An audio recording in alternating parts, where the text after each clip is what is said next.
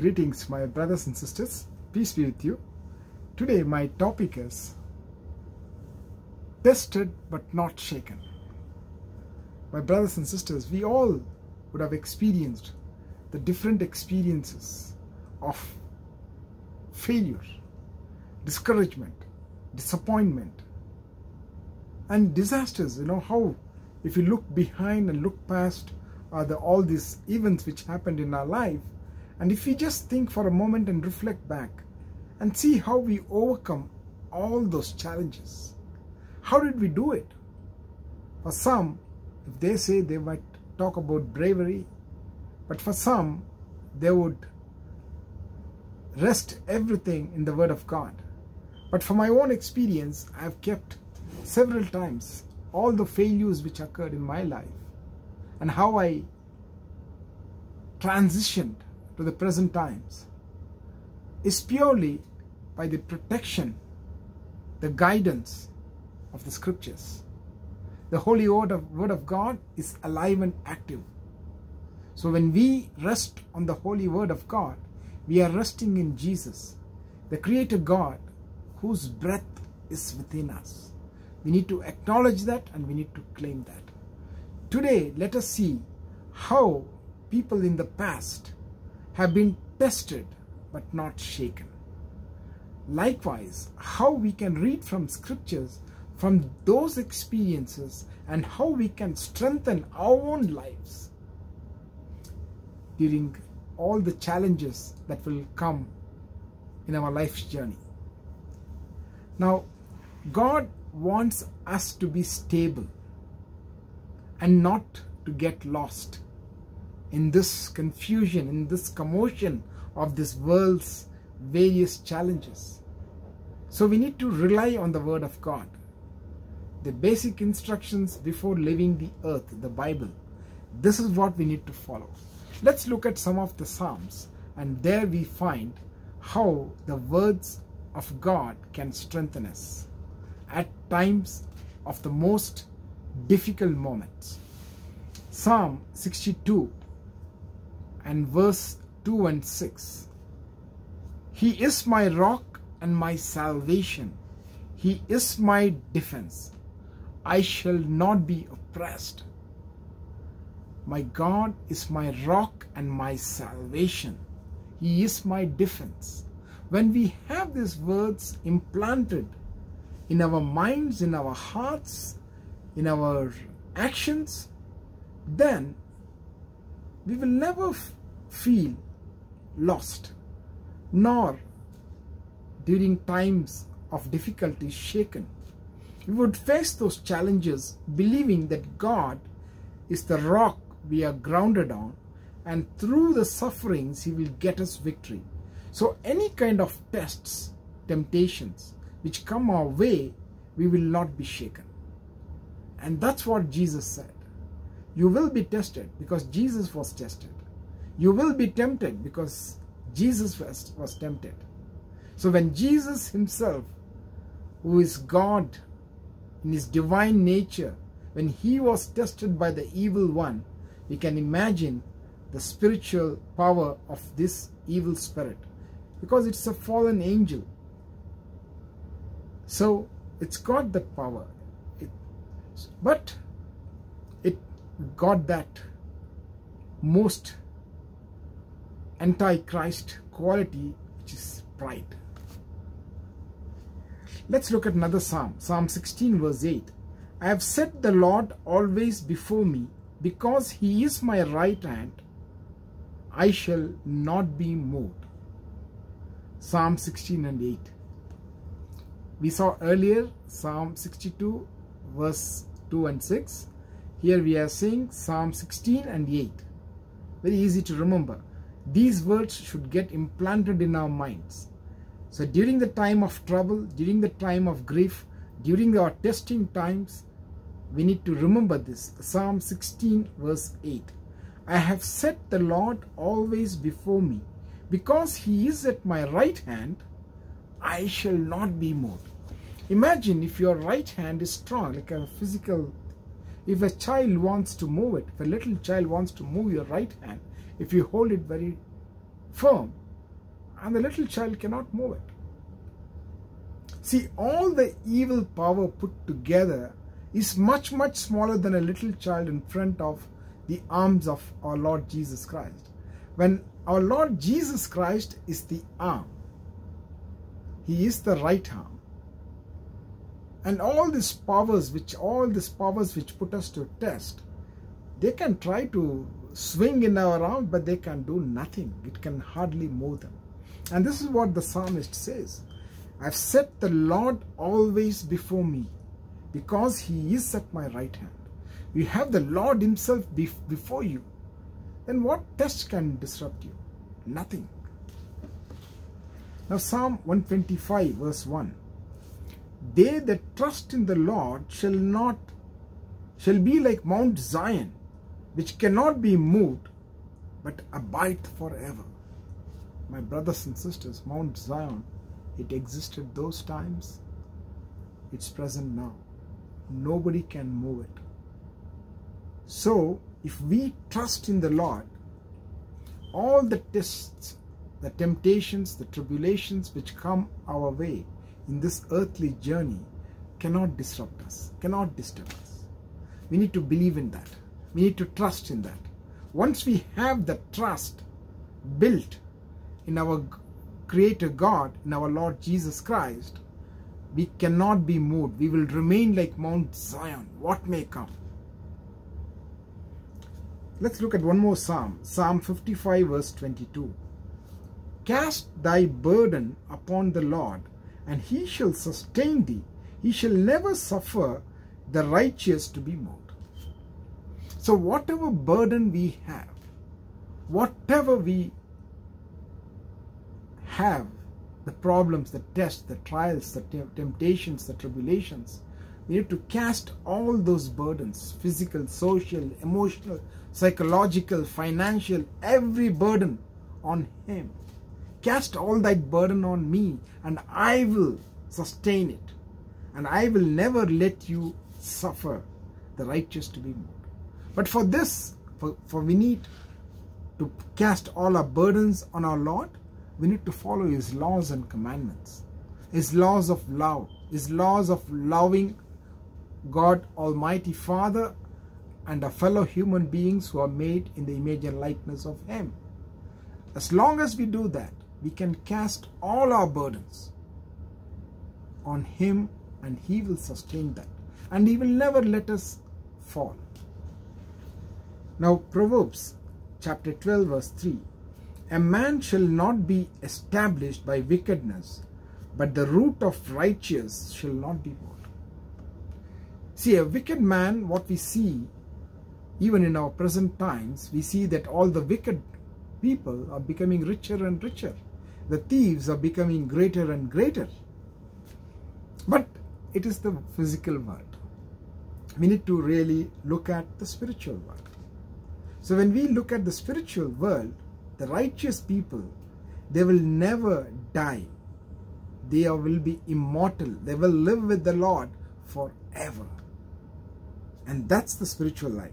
So the root of righteousness shall never be moved. So if you are righteous, nobody can do anything to your soul. Your soul will be with our Lord. Let's look at Luke chapter 21 verse 19. Stand firm and you will win life. If we are standing firm in the front of, in the eyes of God, obeying His laws and commandments, then we will have life. We will never lose it. Now Matthew chapter 7 verse 24 to 27. This is that good story of the wise man building his house on a rock. The winds came, the storms came, nothing could disrupt this house built on rock. While the foolish man, he built his house on sand. There is no depth, no ground, no foundation, no strong foundation, nothing to cling to. When the storms came, when the floods came, when the wind blew, his house collapsed disastrously because it was not founded. So Jesus tells his apostles, his disciples of that time, and also us in the present time, that if we have to build our faith, we have to build the faith on him. Then it will be like the wise man building the house on the rock, while not like the foolish man who's building it on sand. My brothers and sisters, whatever evil forces we have in this world, the attractions of the physical world, they all will be carried away in dust in no time. But if we are grounded in our Lord Jesus Christ, we would live with him forever. So all the testing times, we will face it boldly. We will be shaken. People will see, this man is praising God, is worshipping God. Now we see he's suffering. My brothers and sisters, we should love suffering. We should embrace suffering. We should thank God for the suffering because we trust in the God. God wants always goodness for us. So when he wants goodness, when he wants to transform us, he sends out those sufferings. Through that sufferings, he'll give us the victory. We will learn. Now, in 2 Corinthians chapter 4 verse 8, we are pressed on all sides but not crushed, perplexed but not in despair. This is very apt for today's world, like COVID-19 pandemic. Just imagine how many of us are not having enough work and we are just struggling to meet the ends. So we are pressed from all sides. We need to pay all those bills. But we are not crushed. We are perplexed. We are confused, but not in despair. We still praise God. We still enjoy with our family. We still consume the Holy Eucharist and be with him and keep proclaiming the word of God with all those difficulties. So, and this 2 Corinthians chapter 4 verse 8 is great for this moment. We are pressed on all sides but not crushed. So that's the faith and that's the hope we will have. Now in Psalm 93 verse 5, your statutes, Lord, stand firm. Holiness adorns your house for endless days. So my brothers and sisters, if we follow the laws and the commandments of our Creator God, and if we remain holy in front of his eyes, if we are pleasing to him, whatever may come in our present time, the tests, the tribulations and the temptations, our holiness will adorn the kingdom always. Because God is holy, we can become holy by constantly following his commandments, by constantly acknowledging his magnanimity, his awesomeness, his providence, his compassion. And the same thing we share with our fellow human beings. Now, Psalm 119 verse 89. Your word, Lord, is eternal. It stands firm in all heavens. Psalm 119:89. Your word, Lord, is eternal. It stands firm in the heaven. The word of God is Lord Jesus. In the beginning, there was the word, and the word was God. And the word became flesh, and that's Jesus Christ. So when we have the word of God, which stands firm in heaven, we see that Jesus was raised up from his death. He resurrected and appeared to so many people over a period of time, those 40 days. And then he sends the advocate, the Holy Spirit, to be with us, to guide us, to give us the strength, to give that belief, that clinging to his word, that I have overcome this world. So we will also cling to the word, cling to Jesus with the help of the Holy Spirit and overcome this world.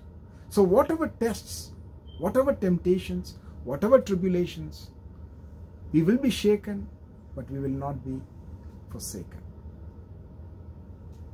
Now, in 1 Corinthians chapter 15 verse 58, do not be moved, always be outstanding in the work of the Lord, as any labor you put in the Lord is not in vain.